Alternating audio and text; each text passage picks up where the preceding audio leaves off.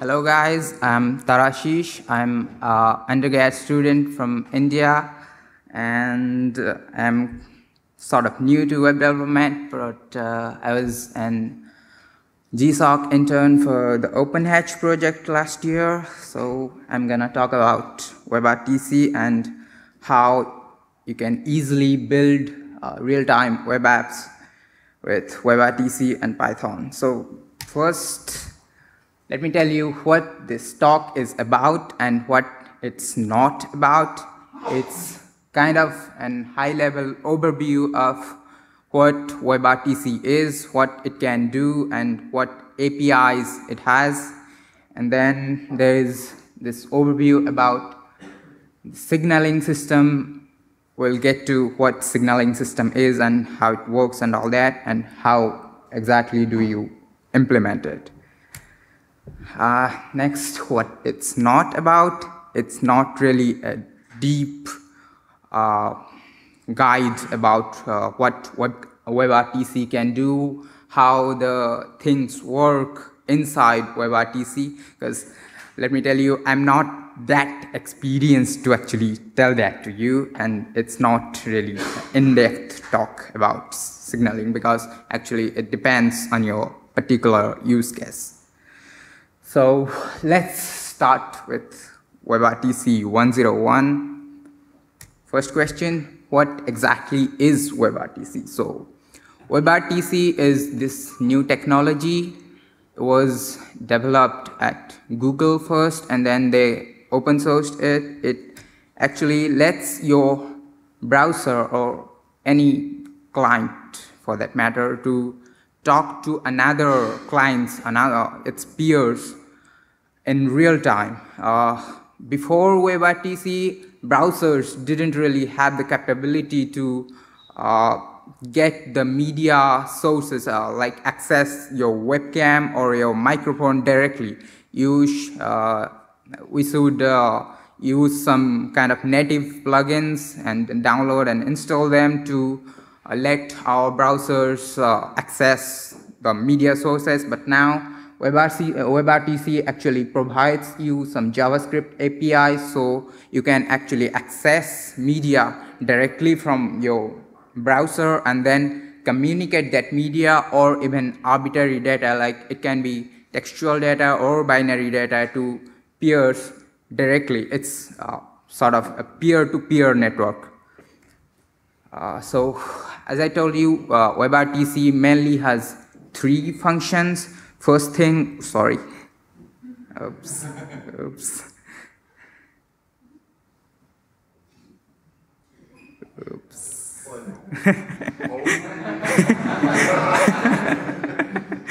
Okay, you can go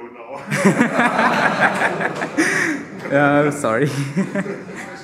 Okay, yes, 3 functions. First is to access and acquire the video and audio streams from your webcam or your microphones.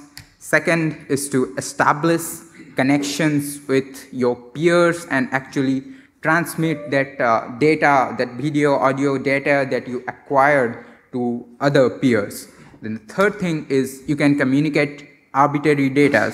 Suppose you are building a game, you can just communicate JSON or something, or files or whatever you want. So for these 3 functions, WebRTC provides 3 JavaScript APIs. First one is get user media. It lets you pull out all those video and audio streams. Second is RTC peer connection. It's here the magic really happens. You communicate with your peers and all that. Third is RTC data channel. Data channel lets you communicate the arbitrary data that is not the audio video only. So first, get user media, acquiring audio and video. So it really has a simple API. Navigator is the global object, and Navigator that get user media gets you all the audio video tracks. You pass in some constraint object into it and specify all resolution and do you want audio or video or both. It provides you with tracks, video track and audio track, and you get channels like left channel for your audio, right channel for audio, and it's what the code looks like. This is the constraint object, and you can pass video, true, audio, true, or both false, I don't know. Then the resolution of the video you want and all that. Then you pass in the success callback. So if you get the stream and whatever you want to do with it, you can do it inside the success callback, and then the error callback. Oh no, error happened.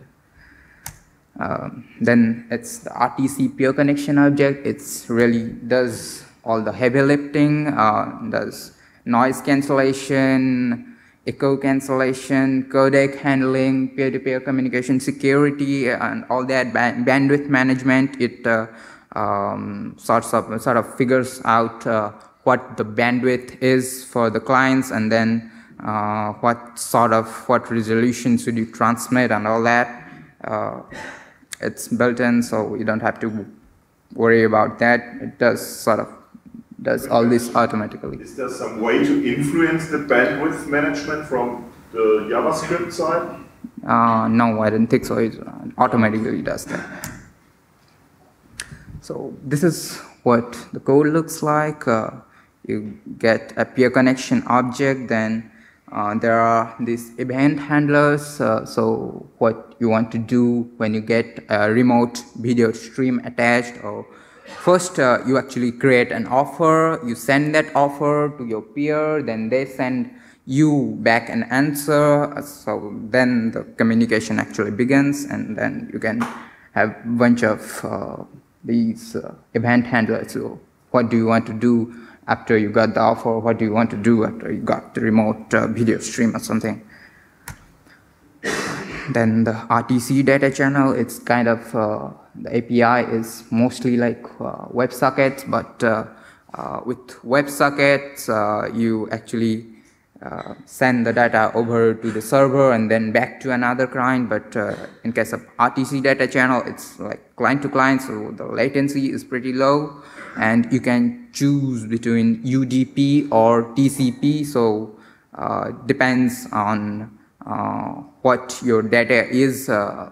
If you want a reliable connection, a reliable transport, or a fast transport, so you can choose, and it's secure. There's DTLS. It's secure by DTLS, and then so in short, in summary, before WebRTC, client used to send data to the server, and then the server pushed it back to another client. But now it's like client to client, so everything's fast and secure, and no NSS snooping in between.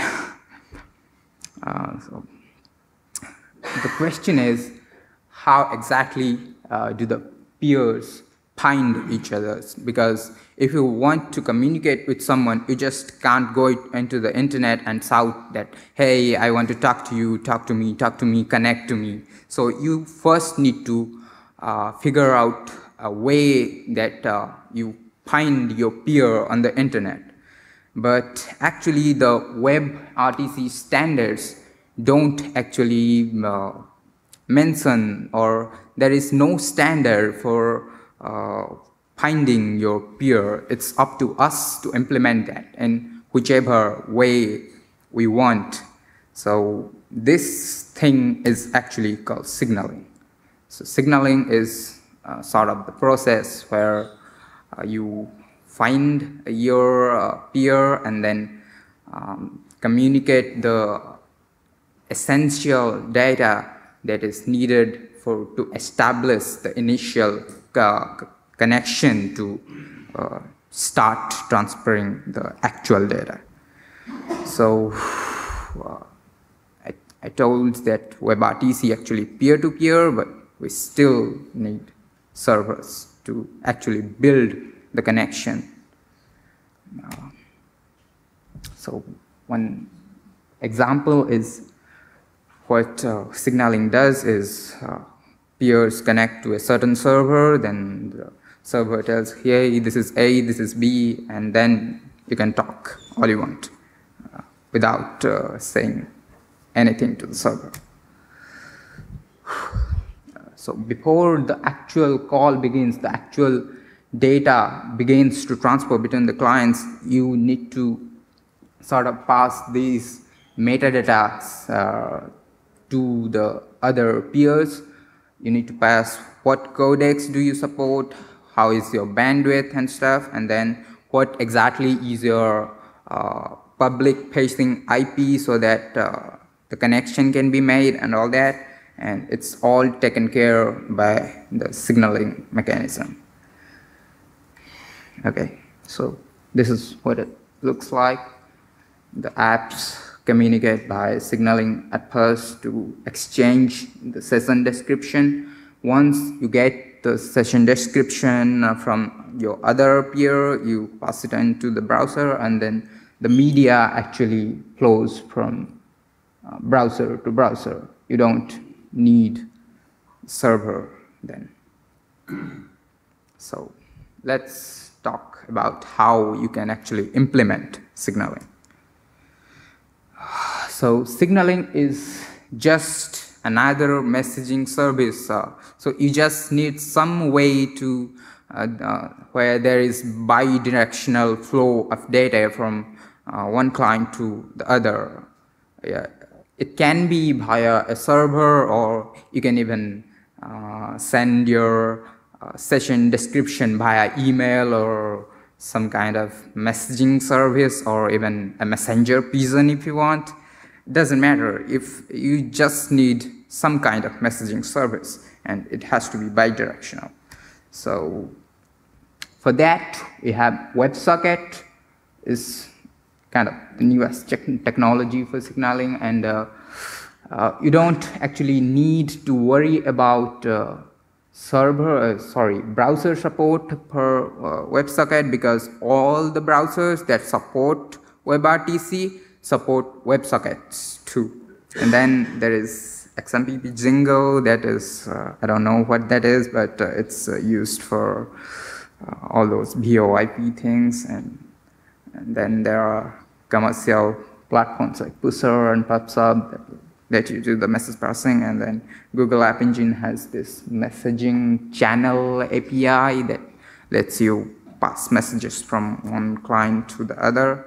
Then there is RTC data channel API of WebRTC itself. So it's not actually self-sufficient because you still need to get the connection going, but it's sort of it's lower latency than WebSocket, so you can just do the first connection via WebSocket and then switch to RTC data channel, and the signaling will be much faster and much more secure somehow.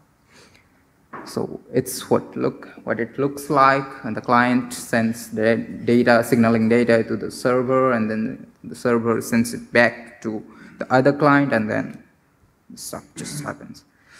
So let's see the code. I actually implemented it in Tornado. So I have these rooms that rooms are like channels, and they have clients connected to it, and they track which clients are connected to each room, and then there's this room handler just serving a static page, and this main handler just redirecting people to a certain room. This is where the signaling actually happens. It's just a WebSocket handler that when it receives a message, it just broadcasts it to the other clients in the room. And that's it. That's all you need to implement the signaling system. So the code is actually, the full code is actually on GitHub. I have the link last. And then I just start the server, and it's all done. And then in the client side, I have this init function that gets the video and audio data and all that. And it has all the peer connection stuff that we talked about. And it's really just that simple. But there's a catch. The thing is, this is kind of, it was really small in scale. When you actually build bigger stuff with sort of like a clustered environment, it doesn't work if you just have a sort of a global dict of rooms with all the clients connected and all that. You sort of need something, a better messaging system, and I think it can be implemented easily by using something like ZeroMQ. Actually, the people at TalkBox is this platform that provides you WebRTC infrastructure to build your apps on. They actually build this messaging system and their entire WebRTC signaling system with ZeroMQ. It's called Rumor, I think. I don't know if it's open source or not. And so you can always do that aside the WebSocket infrastructure. So the code is on GitHub. Sorry, I should have actually put the link there. Sorry. It's the link, but I don't know. The text should have, oh shit. The text should have said the link actually. Okay. Maybe tell your GitHub username. It's right there. I'm Sunu on GitHub and Etsy and Tarasish on Twitter. Thank you.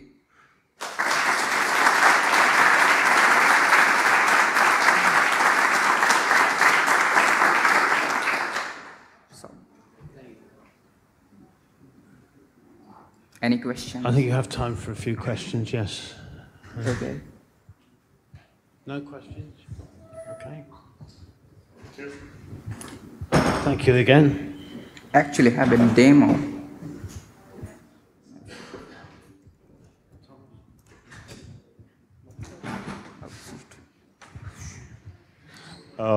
One question, I played a bit with WebRTC, and there are quite some services on the internet where you can test video and audio conferencing with a small group of people. Yeah. But what was rather often the problem that with 2 people it works quite okay. If you try it with 4 people, it's somehow stuttering and having issues, and people get lost somehow or don't get in. Is there some trick to tune it a bit somehow? It's kind of, it depends on the bandwidth, because with 4 or 5 people communicating with each other at once, you sort of send each stream separately to each client. So the trick would be to set up something on the server and then use WebRTC infrastructure on the server, and then sort of send the stream to the server only, and then send that to each client. So you have to upload your video stream only to one client instead of all the 5 separately. Any more questions? Dougal, I think you can set up now. Absolutely. Well, thank you for that. I know. Oh, one more. It's not traversal in any way addressed in WebRTC? Yeah, it's there are some protocols called stern and turn. Stern actually lets the client know the public IP of the client. So first you need to try stern, but if it still doesn't work, then you can try turn, that actually sends the data through a turn server to the client to address that traffic. Okay, thank you. Thanks. Thank you. I know Tarashish was worried. This is his first time speaking at EuroPython. Very well done and very interesting.